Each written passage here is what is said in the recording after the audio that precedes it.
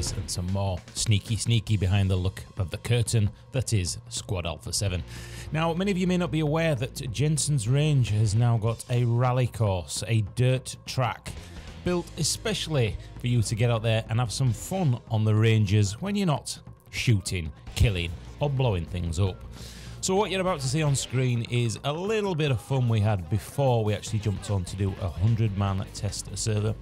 I think currently on here at the minute there's about 95, 96 players on. And as you can see, the server took a little bit of a dump with 95 players running around with physics, shooting and being crazy. So what actually was supposed to happen was we were supposed to get up here at the start line for the race. But of course there are so many bloody idiots involved who wanted to shoot people and everything. It just turned into a little bit of a clusterfuck. But I thought you guys might find this a little bit interesting.